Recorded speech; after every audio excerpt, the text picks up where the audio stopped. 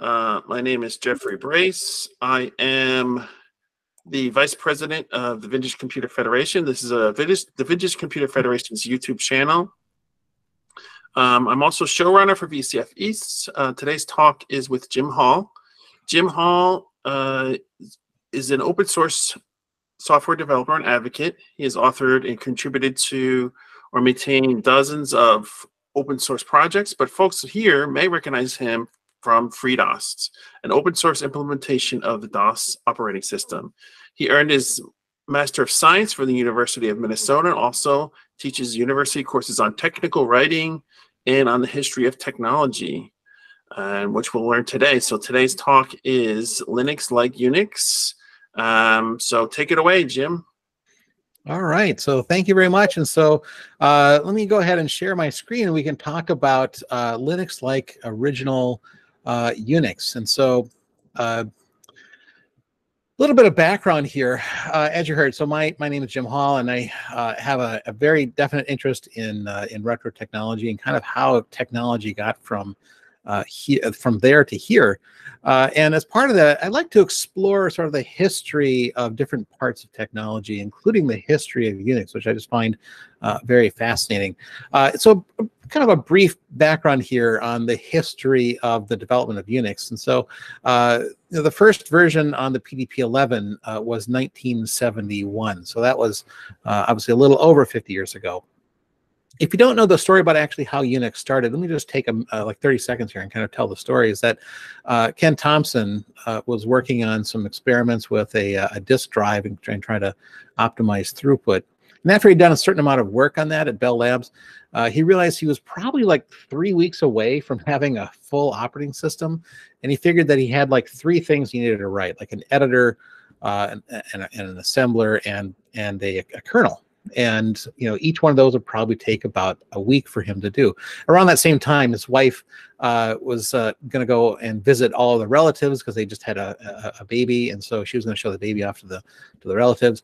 And he figured he had 3 full weeks of uninterrupted time, and so he was able to create the first prototype version of Unix, and that grew to the Unix that they had at Bell Labs. And they got on the PDP-11 because they really were trying to negotiate, getting a new system. I'll talk about that when we show a picture of the PDP-11.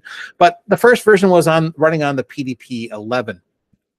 Unix second edition came out in 1972 in June, and that was the first version that really supported a C compiler, because that's how old C is. C goes back to 1972.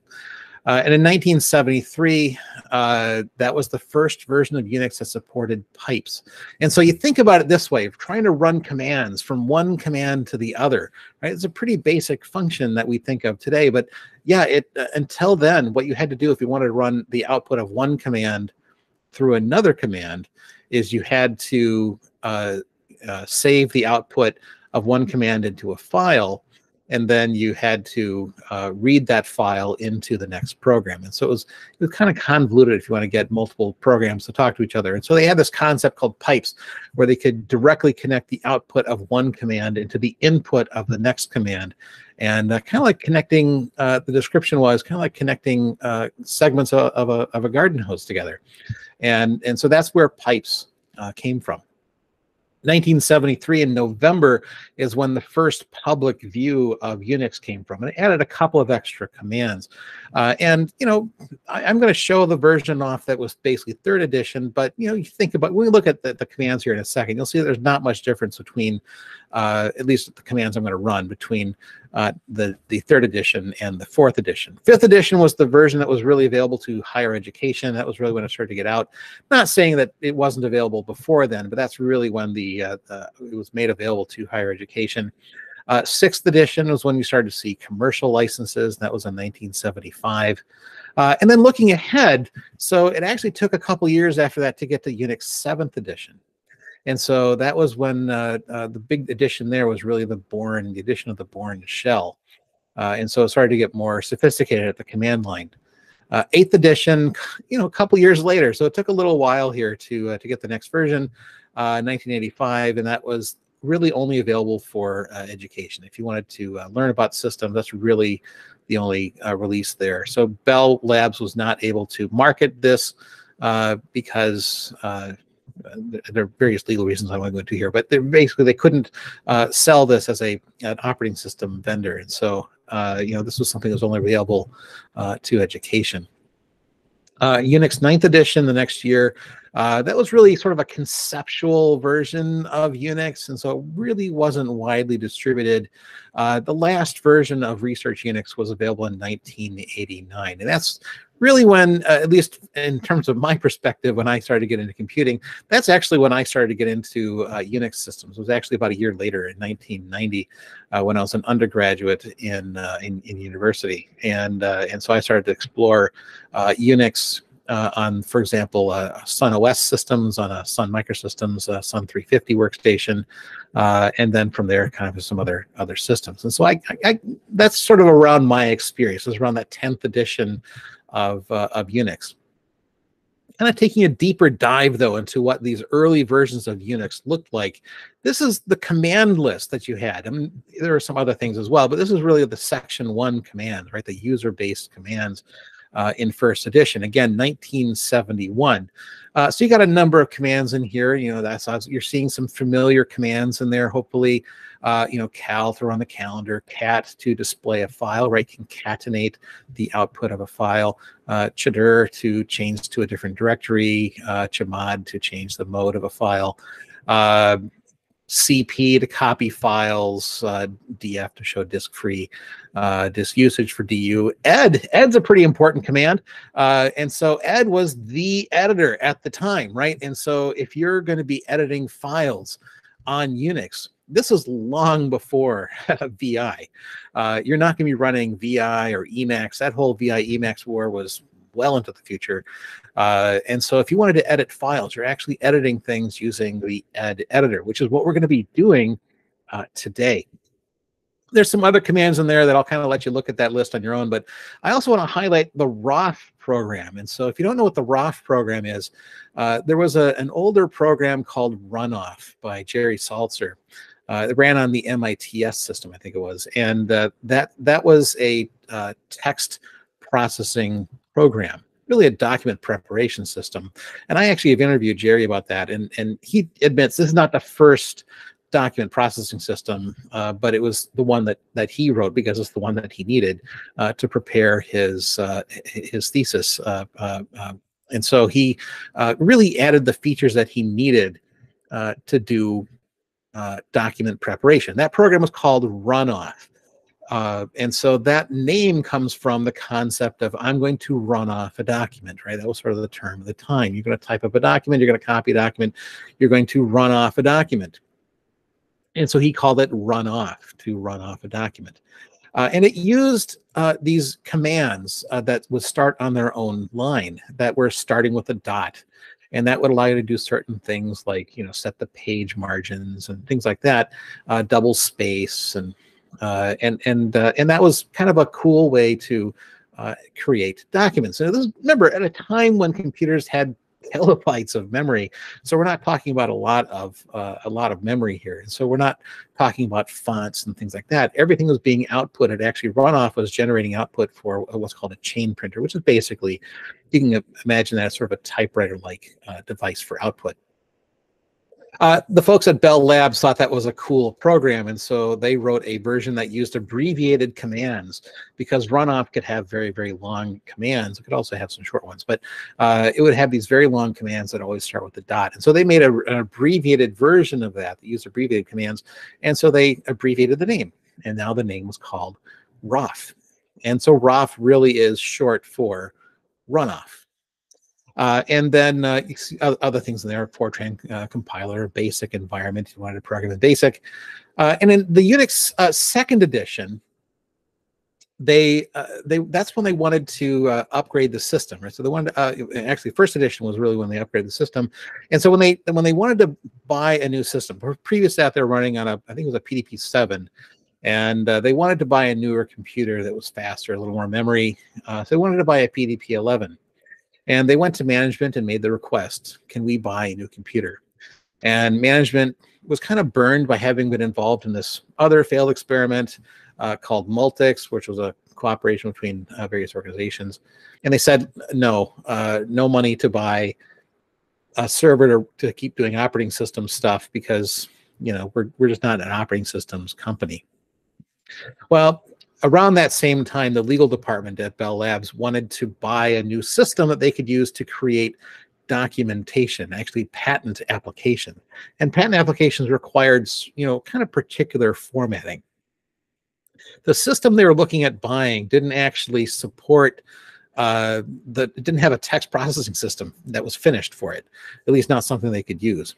And so the operating system guys, the Unix team, went to them and said, hey, tell you what, if you buy us a new computer, right, buy us a PDP-11, we'll put Unix on it and we'll update the nroff program to support the formatting that you need to do patent applications.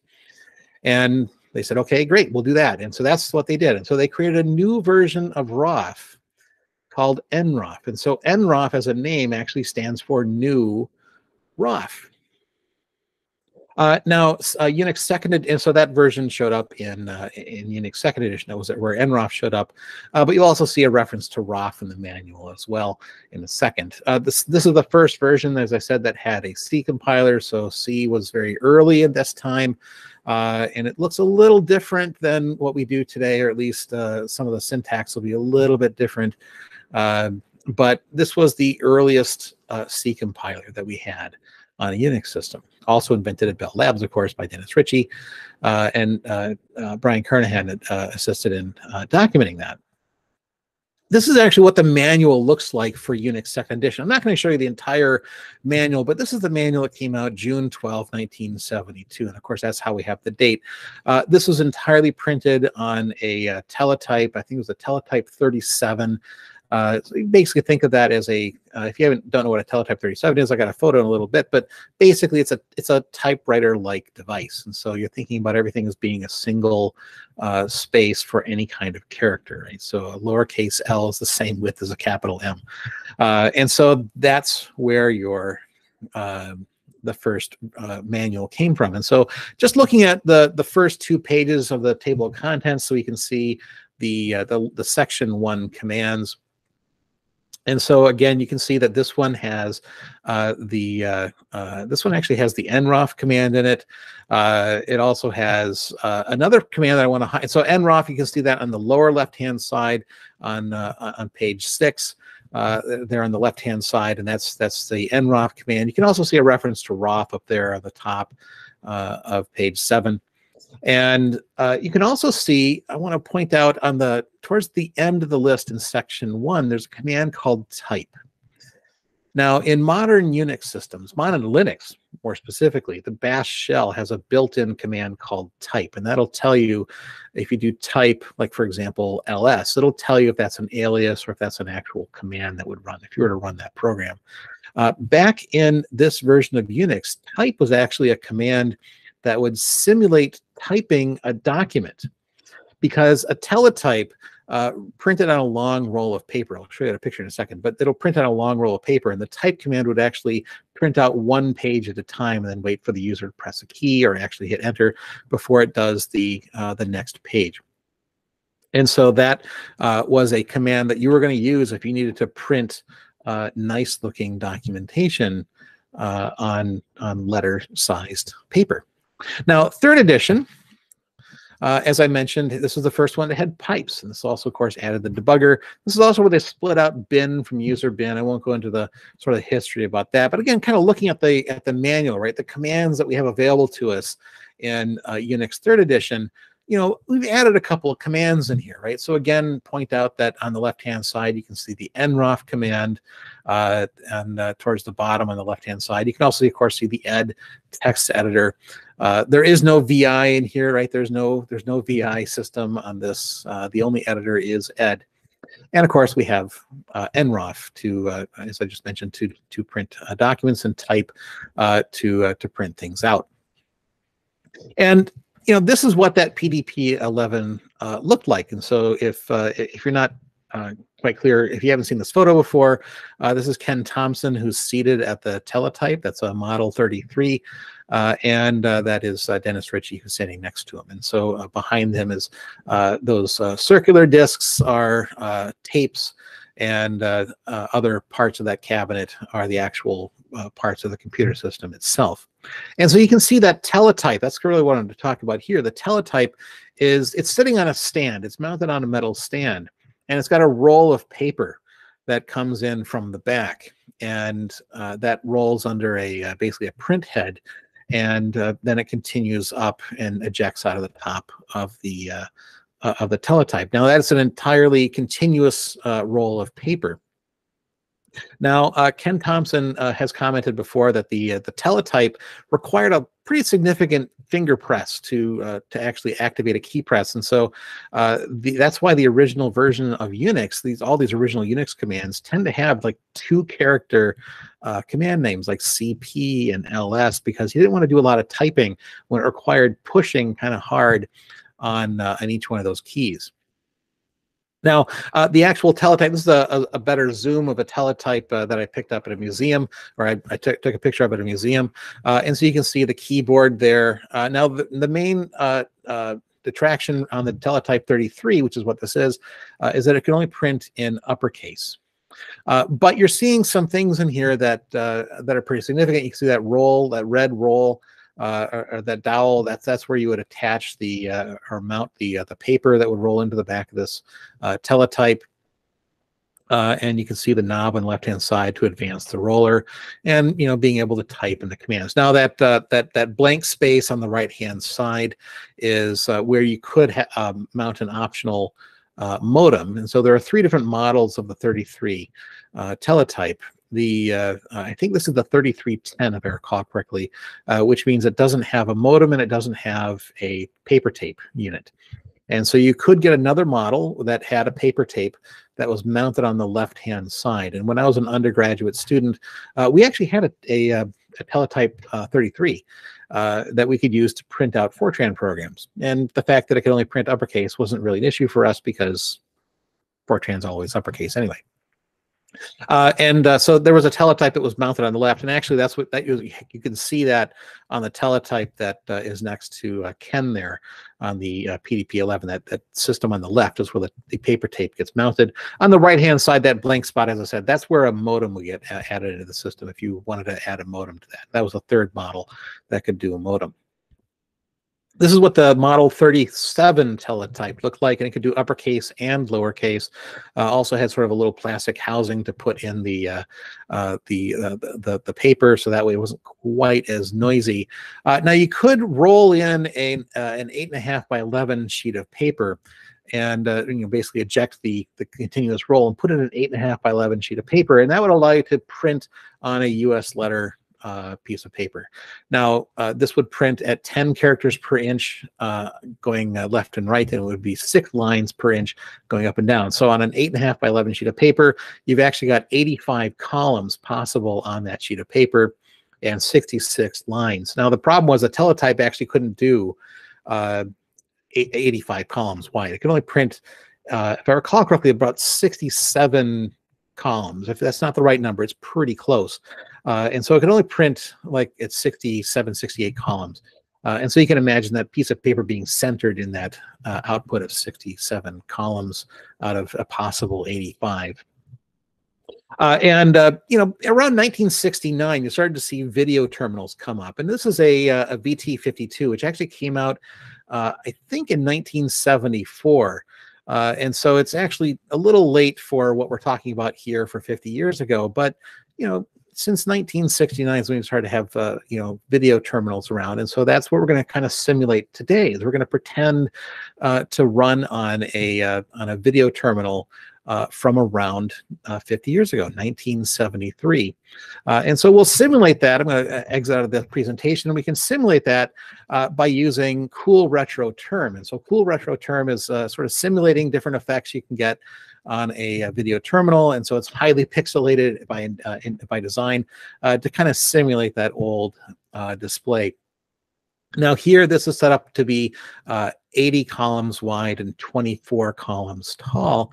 And that's because it's really the font, really, as I chose. But terminals would actually be 80 columns wide. And they would actually, the screen could display 25 lines, but the bottom line is usually reserved for the terminal itself to display status information. So you really got 24 lines being displayed back to the user. And so if you ever wonder when you bring up a terminal window in Linux, why it only has 24 lines, well, that's because it comes back to this. And so having a terminal here that's 80 columns wide by 24 columns tall, actually doing a pretty good job of simulating what it looked like to be on an original Unix system. Now I want to kind of play around and kind of show what it looked like to do real work on a Unix system from 50 years ago. And so here I've got, it's just set up as a dumb terminal. It doesn't do anything like VI. I don't have anything in my current directory. And so let's go ahead and edit a file. Now, again, there is no way to clear the screen here, right? This is basically emulating a teletype device, but only through a video screen. So you're never going to clear the screen in what we're going to see here.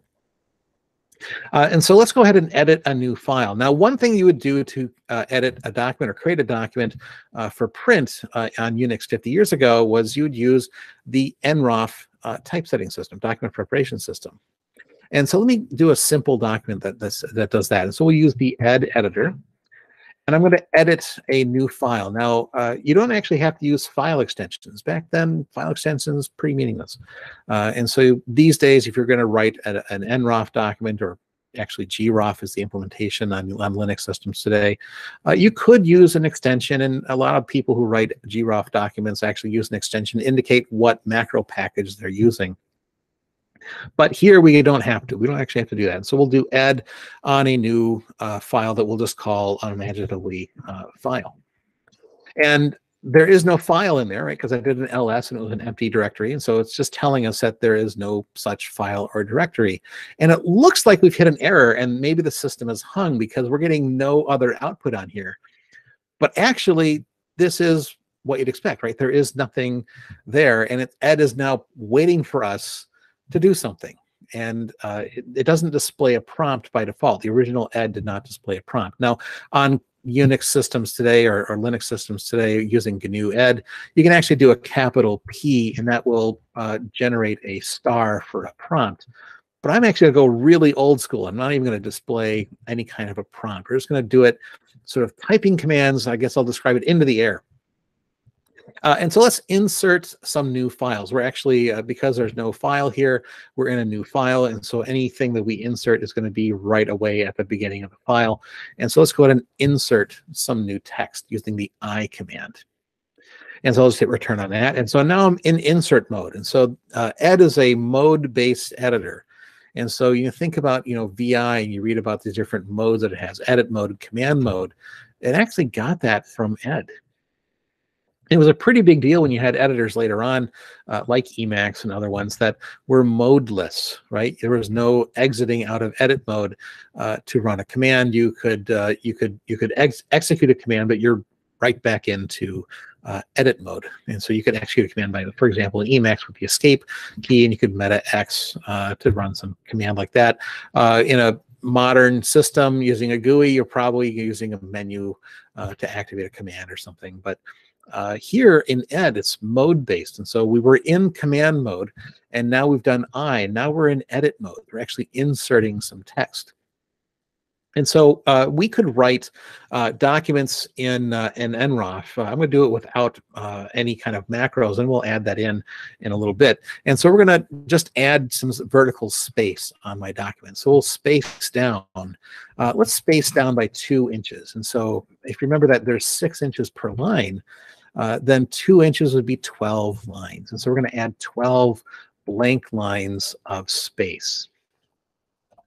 And I want to center some output. Maybe I want to create a title page here. And so we're going to do, or at least the title of a document. And so I'm going to center using .ce. That will center the next line if I just have .ce. Or I'm going to actually center, in this case, the next 2 lines of output. And the first one's going to be, first line will be Linux, like 50 years ago. And then I'm going to add an extra blank line of space. That doesn't actually count towards the .ce. .ce being 2 in this case is going to center the next 2 output lines, and a blank line with a .sp doesn't actually count. And so now I'm going to do another line that will also be centered, and we'll just put in my name, Jim Hall. Now I'm going to stop inserting there. I'm going to do a period. That tells the ed that we're actually done doing an insert, because I just realized, of course, that Linux, like 50 years ago, is not let's put it in all uppercase. And so what line is that? And so we can actually need to run a command to tell it what line we're going to edit. And so we can figure out what lines we have by asking it to print out all the lines with a number in front. And so we'll do 1, comma, and then $sign. That says start at line 1 and go until the end of the file. $sign means the last line of the file. And then we're going to do an end command, and that will put a number in front of each line. And so there it is. I've got numbers in front of each line. And so I want to edit line 3. And so I can actually just remind myself what line 3 looks like by doing a 3. That says it's going to execute something on line 3. I'm going to just print it out without any kind of tabs or numbers or things like that. Just remind myself what the indentation level is like. And so let's go ahead and change line 3. So we're going to do a 3 to indicate that we're going to change line 3, and C will actually change that line. And so I hit return, and then I'm going to do it in all uppercase, Linux like 50 years ago. And I'm done editing that. And so now I'm going to do period to get out of the change mode, right? Because if I kept adding more lines, it's going to keep inserting more text. But I only wanted to change that one line. So there it is. I've just edited line 3. Now, how do I verify that actually that looks right? Well, I can do 1, comma, $, to print out all of the lines of my file. Although actually you could use %. Percent is actually shorthand for the entire range of the file. So percent is the same as doing 1, comma, $, and we'll print out the contents of my file. And so this is 1, 2, 3, 4, 5 lines that are in my file. And so I've now made a capital I, all caps,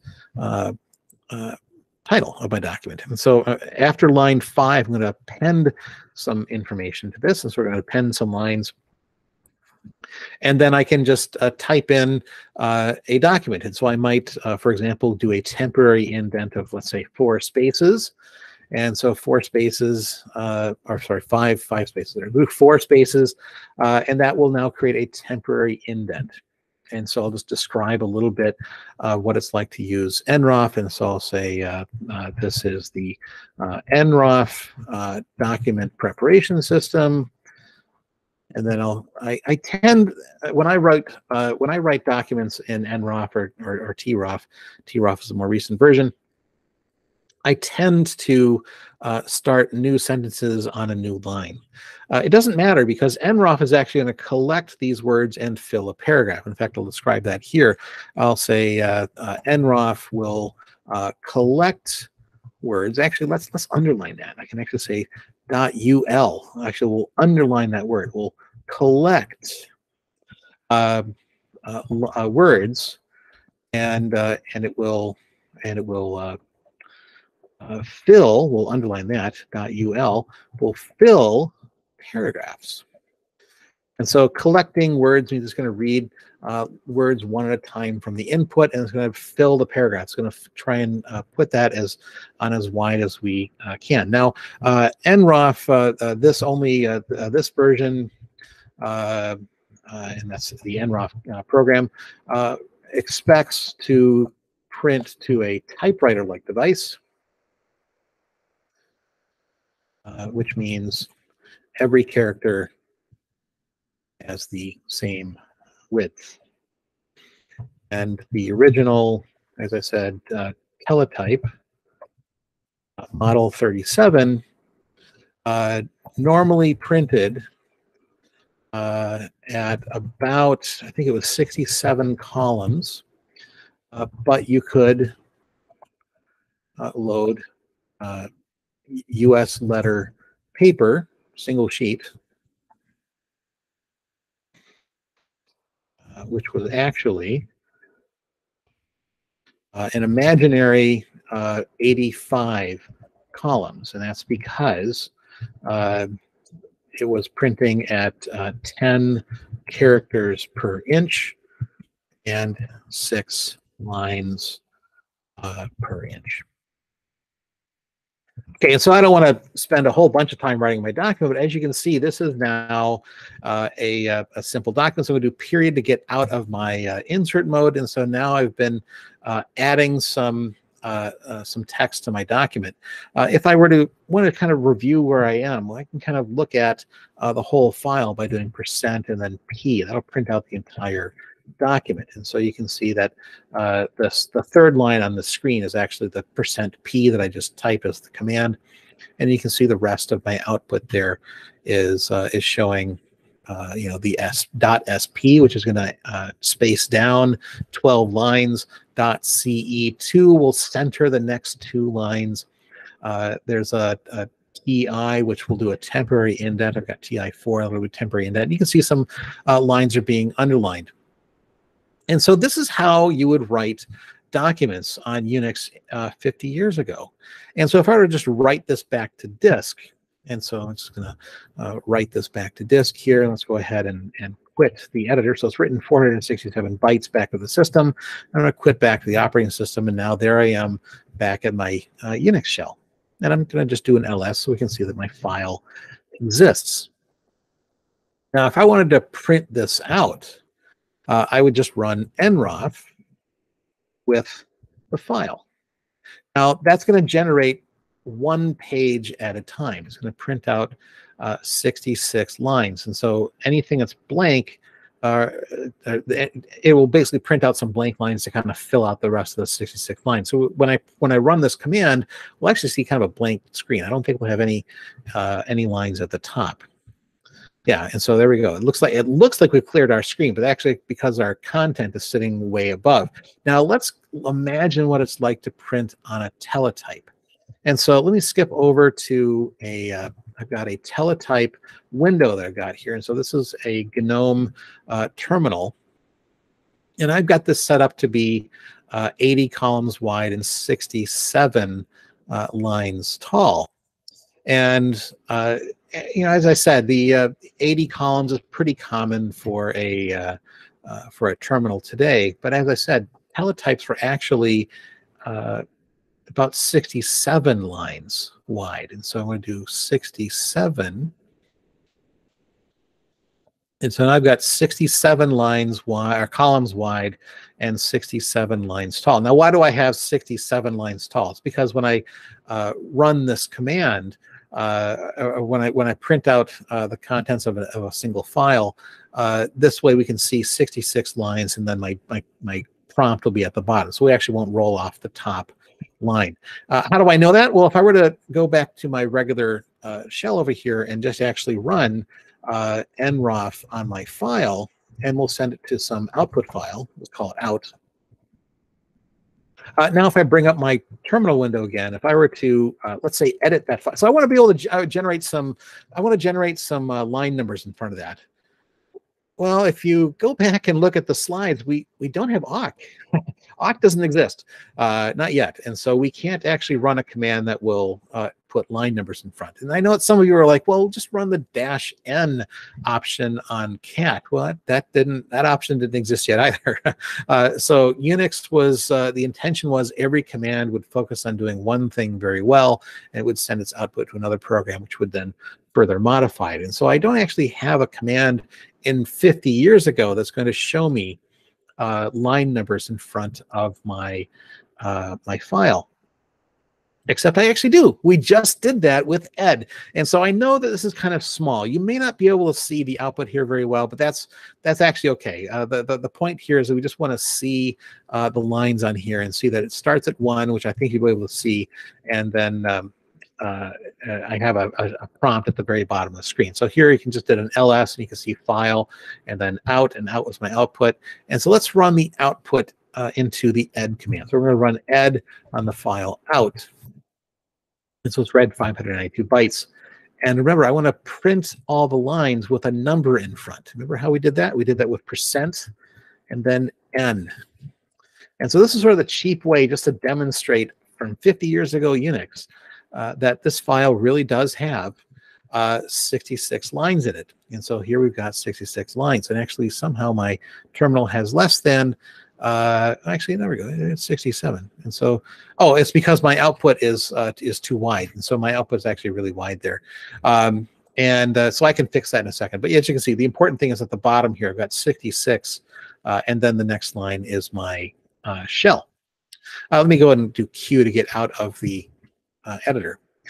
And so let's go ahead and fix this issue where I have my output is kind of wide, and it's wide because the current version of nroff just has assumptions that you're going to be printing something a little bit wider. And so you would actually create a document 50 years ago that would actually control output. And so we're going to edit a new file. We're going to add on a new file. It's going to control the page layout. So it's called page. That file doesn't exist. Let's go ahead and insert some lines. And so here we want to set the line length. Now, the if my teletype can only print out 67 lines, well, I definitely want to have my line length being less than 67.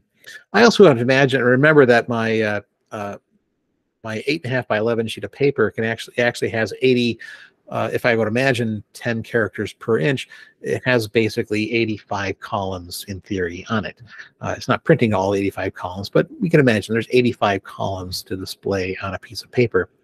And so, 85 minus 67 is getting kind of close to 10. So I'm just going to do sort of 5 characters as an offset there. And so I want to do, let's do a line length. I think I can get away with this if I say it. Line length dot LL is going to set the line length. And I think if I set this to, I'm trying to do some math in my head. And I think if I were to set this to 60 characters wide on a line, and then I also want to insert a little bit of page offset on the left-hand side to kind of make an imaginary margin. And so I can do a .po, and that's a page offset. And so this is how documents were written 50 years ago in Unix. We do a page offset. Let's do doesn't need to be very many because we've got some characters kind of lost on the left-hand side because we're centering our piece of paper on the 67 output, 67 columns of output. And so we'll just go like 4 columns on the left-hand side. I don't need to do anything else than that. I can just do period to edit that, to end my insert, and we'll go ahead and write my file and quit back to the operating system. And if I were to now run that using nroff on page, now define my page setup, and then my file, and send that to out. And so now I'm overwriting my output file. And I were to go back to my terminal window, let's run that through ed as well. So we'll run ed on the output file, and let's go ahead and print all lines with a number in front of it. And the number is getting in the way, so let's go ahead and just do print all lines on file. And so there it is. I've got a document that I've now printed through nroff that I could display on my system. And so now what does this look like when we have an 8.5 by 11 sheet of paper? So this is 67 columns wide. And so let's actually add another terminal to this. And so this is another terminal that I have. It's set up as, again, 80 columns wide, but and 67 columns tall. Let's go ahead and make that 85 columns wide, 67 columns tall, or 67 lines tall. And so this should be roughly the size of a piece of paper. And if I were to, actually, we'll just make it 1 row shorter. Now, this 85 by 66 should be the size of a piece of US letter paper. And so I'm just going to move that on top. I'll just move my other window so it's more or less centered. And this is about how you do it by printing a piece of paper on printing a document on a piece of paper. So you can imagine that this terminal window I've just now laid on top of the wider terminal window. This is the output from a teletype model 37, and the white terminal behind it is representing a US letter piece of paper. And so as I print out my document, you can see on the left-hand side, there's a margin over there. And I've tried to balance this document so that I've got a line length set up and a page offset. So the length of my line and then a page offset on the left-hand side, so I can kind of center my my page, my document inside my 8.5 by 11 sheet of paper. It looks like I probably could have maybe subtracted something from the layout there on the right-hand side, but we'll leave it as it is.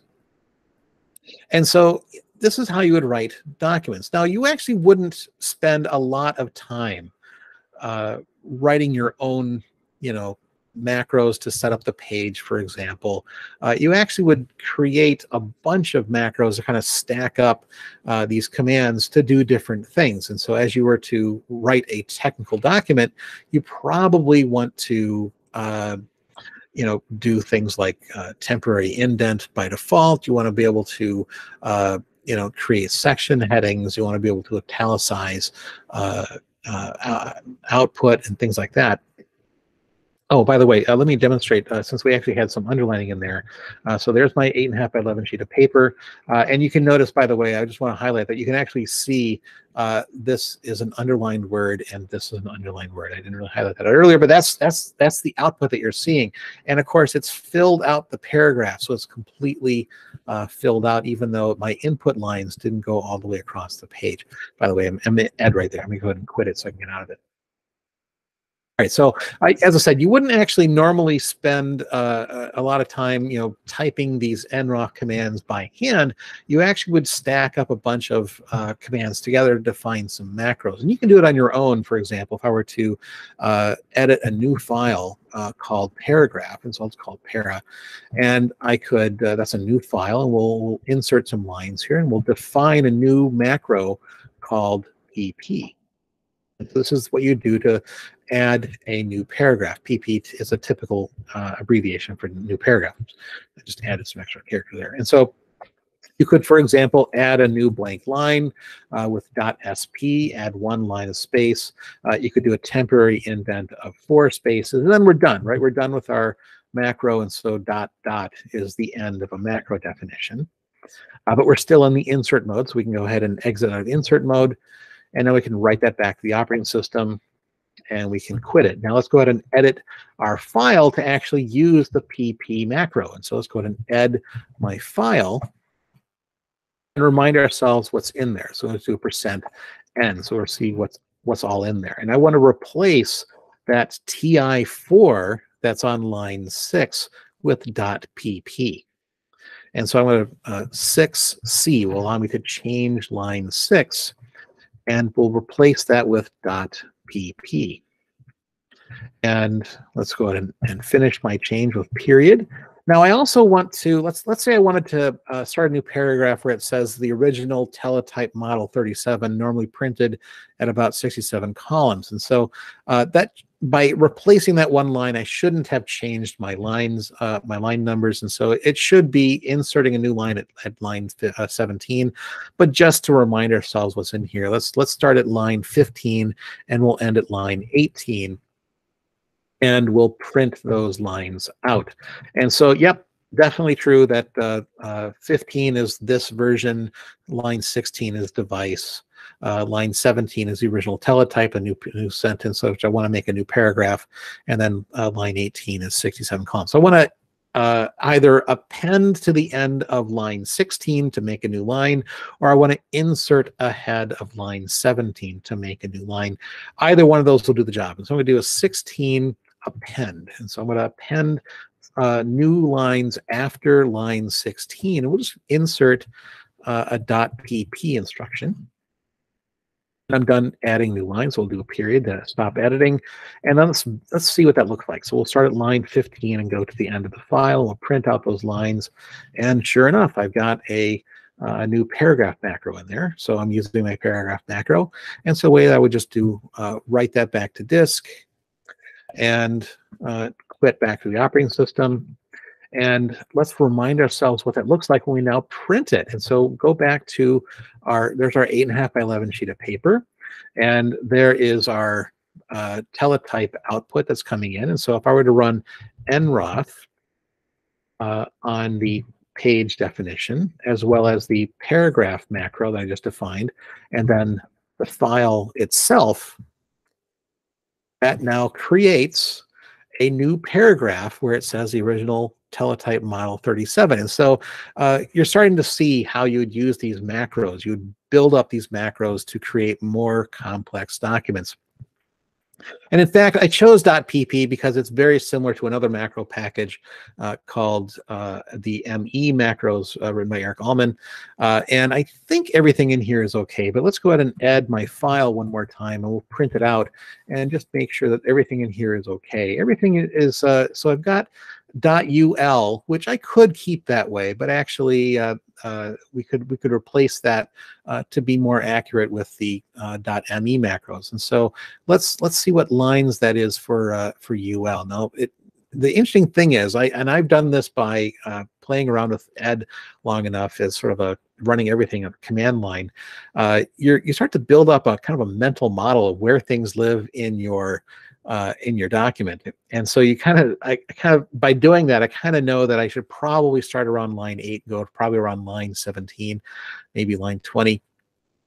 But I'm going to start at line 8 and go to line 15, and then I'm going to print out those with an N, so that'll be a number in front. And so, yep, you can see that 9 and 10 are the ones that have the underlined with collect. And so let's, instead of doing underline, let's use a macro that the ME macros would use, which is .I. That'll do italicize if you're going to typesetter, but on a teletype device like this, it's going to print out using underline. And so I actually want to change line 9, and I need to get rid of line 10. So let's get rid of line 10. So I'm going to do 10D. That'll get rid of line 10. So now 10 has been deleted. And let's go ahead and replace line C. So I'm going to change, change line 9. So there's 9C will allow me to change line 9, which is .ul. So we'll do .I and then the word collect. And I'm done editing. So there we go. It's our period. And let's look at that again. So we'll do start at line 8, go to line 15, and we'll number those lines. Yep, and you can see that I got rid of my .ul and replace it with ul, or with I, and then the word collect. And do the same thing for lines 11 and 12. So we're going to get rid of line 12. 12D, we'll delete it. Let's change line 11. And we'll do that. Oh, actually, you know what? Let's do this. Let's do one other way that we can edit documents. We can actually use the swap command. And so you're probably used to this if you use sed on the command line, or maybe you use vi, and you probably are using this command all the time, the s command. And so now that I've deleted line 12, I actually want to operate on line 11. And on line 11, I want to swap some characters. And so I want to swap the ul command for I, and then the word fill. And so the way that the S command works in sed, or in ed, and it works the same way in sed and vi, is it's going to swap text, starting at the first slash and going to the next slash. That's the text it's looking for. And then between that second slash and the third slash, that's the text it's going to replace it with. And if I had more than one instance on the line that I wanted to replace this ul with I fill, I could do G to make it global, but I don't need to do that. I'm just going to do just one instance. And so now I've swapped line 11 to change the ul to an I fill. So now it's got a .I fill. So let's go ahead and look at line 11. We'll just print it out. Yep, there it is, I fill. And so now if we're just going to show you what the entire file looks like, we'll just print out the entire file. And so this is more like what you would expect to see in a nroff document using the ME macros. And so let's write back to the operating system, and we'll quit. And now we can go back to our 8.5 by 11 sheet of paper. That's our reminder there. And we're going to now run the nroff command using the ME macros. I still need to set up my page the same way, but now I don't need to have my para file, which is my definition for the paragraphs. I can just now run the file itself. And so there it is. I've got a document that I was able to print out using the ME macros. And so that is how you can write documents. Now, what if I wanted to print this out? What if I had a multiple page document? For that, you would actually need to write, you'd use the type command, I mentioned earlier, which we actually don't have. As I said, the type command, and so here I'm actually in reality running a bash shell. And if I were to run the type command on, let's say, CP, it'll tell you that the CP command has actually been CP. But in original Unix, type was a command that would print out 66 lines and then wait for the user to press enter, and then it would print the next 66 lines. And so that way, by waiting for you to press enter, you could load a piece of 8.5 by 11 sheet of paper, and it would print out the 66 lines, and then it would wait for you to press enter while you could load another 8.5 by 11 sheet of paper. So I'm going to real quick here write a C program, an original syntax C program that will replace the type command. And so for that, we're going to just remind ourselves what files we have in here. I don't actually have a type command. And so we're going to do an ed on a file called type.c. Now, type.c doesn't exist. And it's really just waiting for us to enter a command. It's not actually an error per se. And so I can start inserting some lines. And so I'm going to go ahead and insert and start typing a new program. Now, this is something that's interesting, and I would challenge you to do it on your own. Run a full screen terminal for like a week and write documents using nroff and edit files using ed. You'll find that your brain kind of starts to work a little bit differently than we do today with the GUI. And so it sort of becomes second nature. So I'm going to try and do this a little bit slower, but to me, it is kind of at this point second nature. But I'm inserting lines here. I'm going to do my include standard.io.h. And, to define a new function in modern C, you would say, well, I'm going to define a new function. It's an integer function called pause, and that's a void function. It doesn't actually take any input. But that's not original style C. So let's actually back up a second. We'll stop editing. My current line is the last one I was just editing. So if I do P, you can see it's actually just the line that it was on. And so let's go ahead and change that line. So we're going to change that line to actually be original style C. And so original style C 50 years ago, every function was really integer if you didn't ask for something to be something else. And so we can just type pause and then an empty parameter list because it doesn't take any options. And then we'll do our open curly brace. By the way, you'll notice I'm still doing C from that last line. So we're inserting new lines as we go. We changed that line, and now we're adding new lines to our file. And so here we're going to read a key. And so we'll do int variable called key, and that's like meant to be the key press. And then I'm just going to do a loop. It's going to wait. It's going to read every key from standard input because that is the terminal, right? 50 years ago, that's a terminal. And so it's going to read from standard in, and it's going to just look for a new line character. And so it's going to do a while that key being equal to the get care function.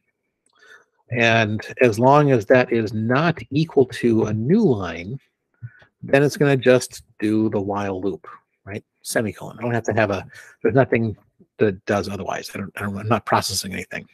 And then once it's done, it's going to just go ahead and return back to whoever called it, and we'll give it 0 because I don't really care. All right, and so that is a function in original style C.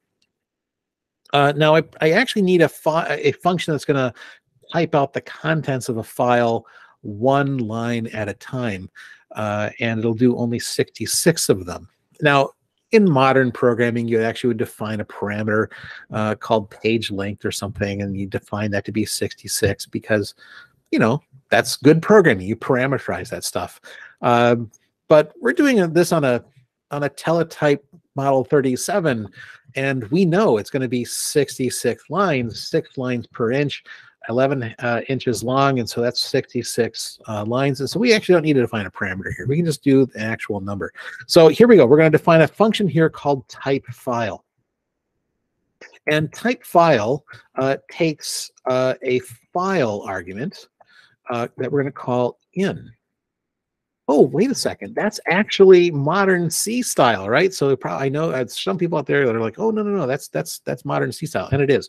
And so we're going to remind ourselves here what we've entered in. So I've done P to get, or a dot to get back to the edit mode, and we're going to go ahead and print out the entire contents of our file, and remind ourselves what line we're on right now. So let's do P for the current line, and that's the type file. So we'll go ahead and change that, and it'll make it look like original style C, and that is type file with a variable called in.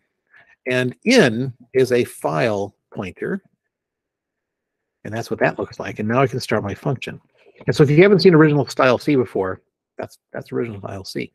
And so here we need to read a single character at a time from our file. And so I need an int ch, which will be a single character that we're reading from our input file. This is not the most performant program, but, you know, because like you would probably today write this by reading buffers or something like that. But on an original style Unix system, we're measuring memory in kilobytes. And so we want to save as much memory as we can. If we don't need to, you know, read everything into a buffer, then why bother? We're going to just read one character at a time. And in any case, printing the output on the teletype is actually going to be slower than reading data from a file. So it turns out performance isn't really an issue for reading files because the output's going to be slow anyway.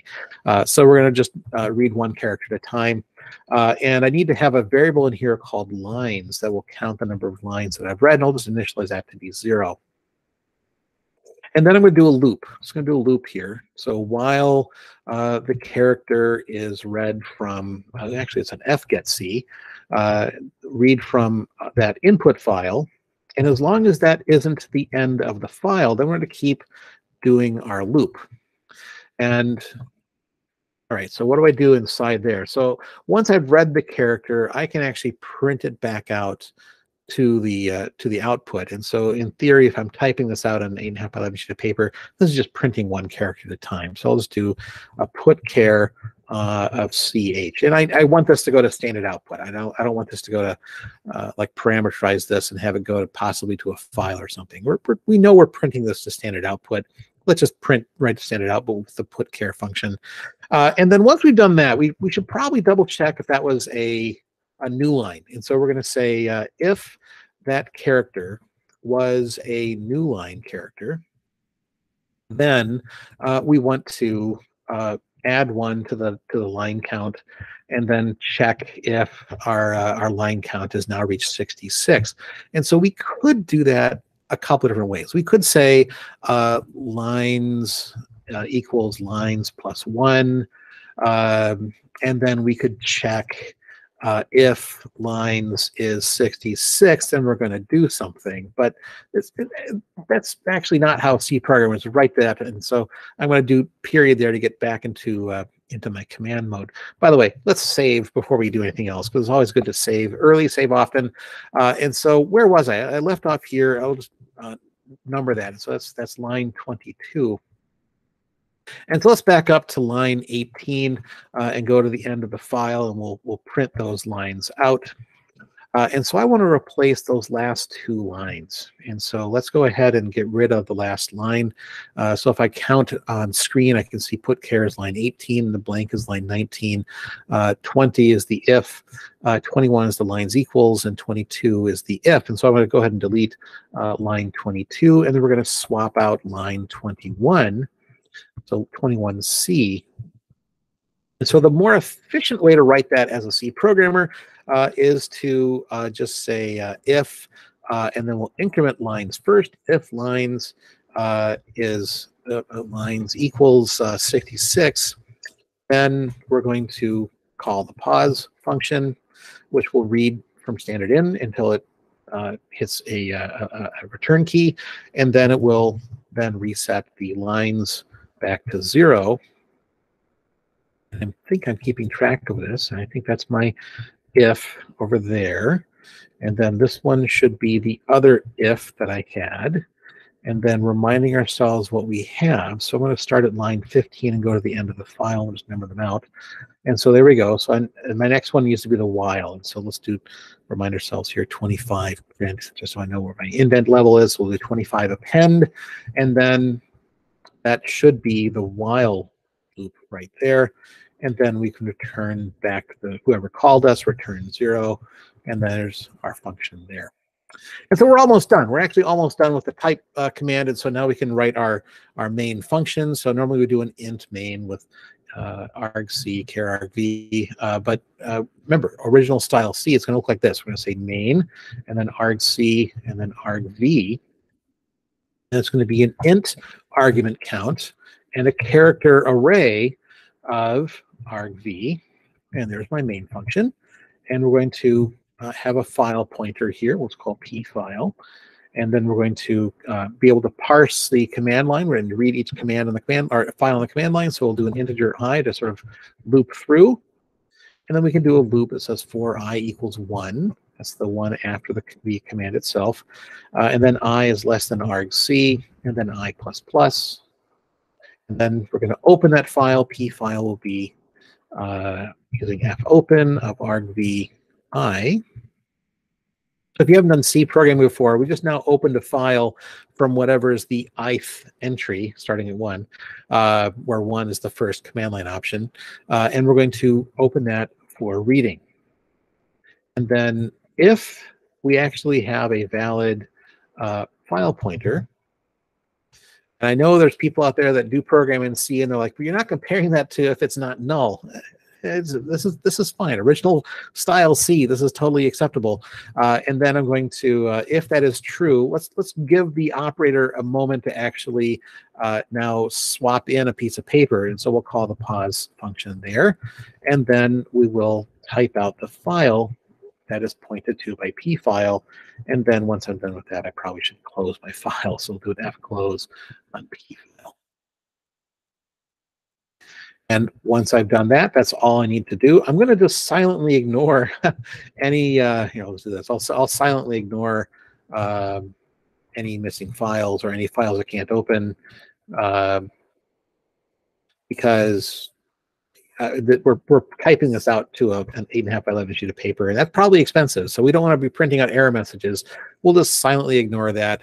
And then there's my for loop, and then I can return back the operating system. And then there's my closing curly brace. And if I've typed everything in correctly, so now I'm out of insert mode, I'm going to now write that back to the operating system. Let's remind ourselves what that file looks like. Print out every line in the file. That looks good to me. If I were to quit, back out of here, and actually just view the file, so type.c, that looks good to me, right? Some more of my file here, and I can see that that all looks correct to me. And now that we've done that, we can now run the C compiler, cc, where the output to a program called type. From type.c is my source file. And we're getting some errors because modern C doesn't like those styles. It wants to have type on all of our functions, but original style C, it will default to int. So we're just getting a warning here that it's is going to default to an integer, and that's okay. And so now if I were to do nroff of my using the ME macros with my page setup of my document called file, and save that into out, and go back to my 8.5, and there's my terminal. And now as the operator, I'm going to type in, use the command type on my output file. And that is going to wait for me to hit enter. And so now I'm ejecting my continuous roll piece of paper, and now loading in an 8.5 by 11 sheet of paper. And now I can hit enter, and it prints out 66 lines on my 8.5 by 11 sheet of paper. And if I know that my document is only supposed to be 1 page long, then now while the system is waiting for me to press enter, I'm ejecting that 8.5 by 11 sheet of paper because it's already ejected anyway. I'm going to reload my continuous sheet of paper, and then I can hit return. And now I get back to my shell prompt. And so it's really interesting, I find, to go back in original Unix and actually really explore what it's like to run to run your Unix or to run your Linux system like it's an original Unix system. I think if you were to experiment with this and run your shell at full screen with 80 columns wide and about 24, 25 lines tall, and try that for a good week, I'll bet that your mind will kind of sort of operate in a little bit different way. But more importantly, that will give you a real appreciation for what it was like to run Unix systems from 50 years ago. Anyway, that's it for my presentation. I will see if we have any questions. All right. Can you see and hear me now? I can see and hear you. All right, great. We did have some questions. So first of all, which computer was used while developing Unix? The very first system was on a PDP-7, and that's what they used to develop Unix System 1. After that, they were developing on a PDP-11. And so the prototype version was basically on PDP-7, and after that it was running on a PDP-11. They did do an upgrade sometime after that, but I don't remember offhand what system they went to. Yeah, the first versions were what we just showed would have been running on a PDP-11. So would you say that they would probably be using as input a teletype machine? More than likely at that time, they would have been typing commands using a teletype. It wouldn't have been very long after that you would have gotten a video terminal until you've actually been typing commands on a video terminal. But yeah, about 50 years ago, we're talking about 1973. Yeah, we are actually talking about using a teletype. It's just easier to kind of do the demo here for running it on a video screen that's about 80 columns wide and 24 lines tall. All right. So this question is, where would Unix be today if IBM accepted Bill Gates' offer to use Xenix as the OS of choice for the IBM PC and monopolize the market? I've thought about that question as well. And so the real issue there is that, I work on the FreeDOS operating system, right? So that's an open source version of the old implementation of the old MS-DOS operating system, just anything that was DOS. And DOS is, as people like to say, and actually I'll even say it too, it's barely an operating system, right? It's really just there to kind of run the disk. It leaves a lot of the functions that are typically done by an operating system to the BIOS. That's really because it derived from sort of a quick and dirty implementation of an operating system, literally called QDOS. There wasn't at the time, because they were so fast at trying to get DOS to kind of hit the market with the original PC, kind of cut those corners. And it would have been really interesting, I think really interesting, to have a proper operating system early on in the development of the IBM PC that actually did operate more like Unix, or having even a Unix system that actually would manage the memory on the system, would interact on the application's behalf with the hardware. That allows you to get around, without an operating system kind of managing all the memory for you. Applications on DOS actually have to do a lot of their own memory management. They're actually accessing the hardware directly. That's kind of why you get stuck with the 640K limit. There's other reasons in there too, but you're kind of stuck with kind of that design that was sort of really quickly implemented. If you had an operating system like Unix, so back to that question, if they'd taken the offer to kind of put a Unix system or somehow put a Unix system on the original IBM PC, if you'd done it early enough in the cycle, you actually could have transformed computing pretty quickly. Would we still be running command line today, though, is probably the question sitting behind that. I don't think we would. I mean, at some point, everyone had to realize, and Bill Gates has even said this as well in interviews, that at some point they realized, is the future of computing going to be in character mode, where we're typing commands all the time and things are limited to the characters you can display in sort of plain text mode? even if it's got color and things like that? Or is the future going to be graphical mode, where you can actually display things on screen exactly as it's going to be printed out on page, for example, if you're talking about, say, a word processor? And yeah, so at some point, I think we still would have gone to some sort of a graphical interface, but I think the landscape would have looked different. You know, maybe it wouldn't be Windows, it'd be something else, but there would be definitely some kind of a GUI that would have shown up at some point. Yeah, I think that if I recall correctly, Commodore Amiga was going to be based on Unix, but then something happened where they had to go with something else and they had to rush it, and it was not as good as it could have been. So you often wonder if some, you know, similar story if they had started with Unix. Yeah, I think that it's kind of interesting, because you probably it probably was a licensing issue, but yeah, it would have been definitely, the landscape would be different if we were running on Unix today. This other question I think you already answered. Is this the PDP 11 error? I think you answered that already, because you said different version. We're running in the PDP 11, basically, for emulating the PDP 11 in these kind of commands. So now the rest I have is comments. I joined Bell Labs in the early 80s and did my word processing this way. I still do. nroff is part of modern Linux distributions. Mm-hmm. And I love nroff. I started, I didn't get to talk about my history, but I'll briefly mention here that when I went to university in the early 1990s, that's when I discovered Unix. I did mention that, but I put Linux on my computer at home, and you know, I was dual booting into DOS, which is obviously how I eventually came to do FreeDOS. But you know, there wasn't a word processor on Unix in 1993, which is when I installed it.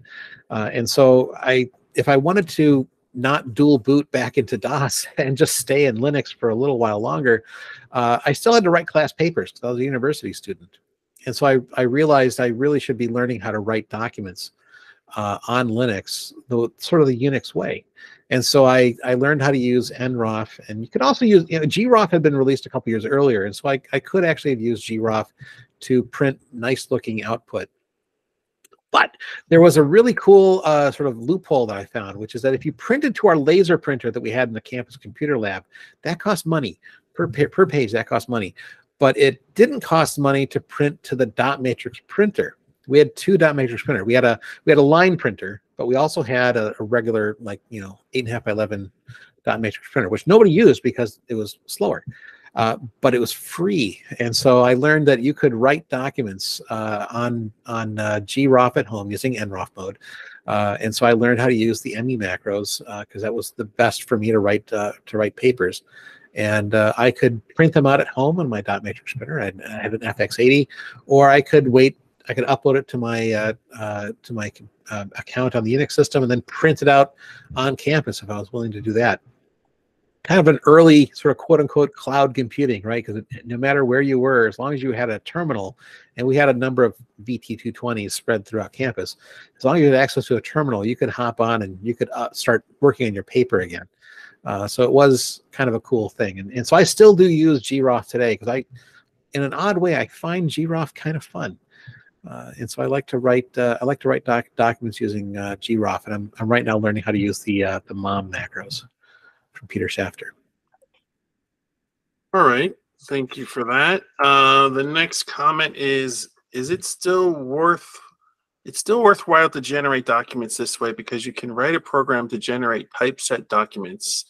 C program troff to PS to PDF.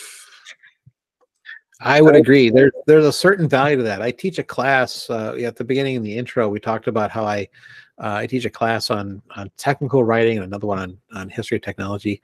And in the technical writing, I teach a class called Writing with Digital Technologies.